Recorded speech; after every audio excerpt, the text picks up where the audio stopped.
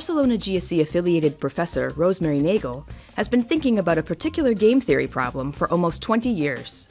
It's called the Keynesian Beauty Contest.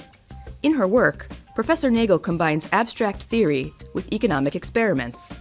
These experiments anchor the beauty contest game in the real world, leading to rich insights on human behavior. So the modern Keynesian Beauty Contest is a game where everybody has to choose a number between 0 and 100, and the winner is the person closest to 2/3 times the average of all chosen numbers. So you really have to think what the others are doing. You have to take the average of what everybody is doing and then multiply that with 2/3. But you have to think that the others are also doing that. So this is actually something we do in everyday life. The stock market is the typical example. So you want to sell before everybody else sells. Yeah, so shortly before. Or you want to buy before everybody else is buying.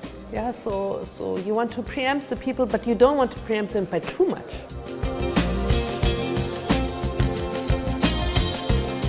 Every 5 years, I think, I get an idea. So, for example, there was the beginning of time of doing field experiments. So I invited newspaper readers to participate in the game.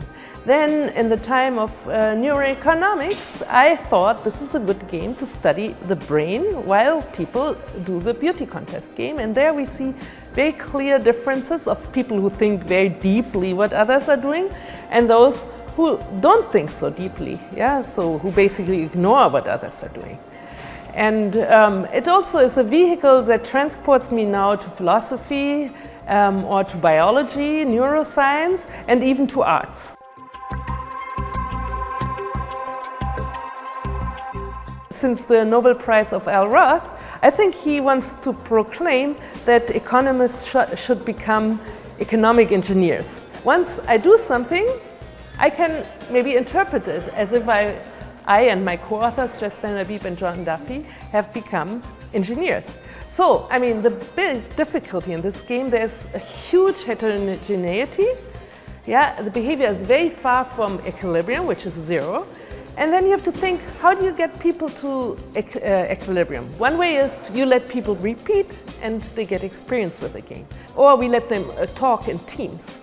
Yeah, and so recently I have come across a theoretical game, actually from macroeconomics. Now I say you can pick any number, yeah, and so this reasoning, what the others are reasoning, actually is not visible anymore.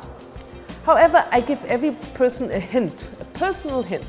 Psychologically, it's very difficult if you get an anchor not to use it. This means that the behavior becomes much more predictable.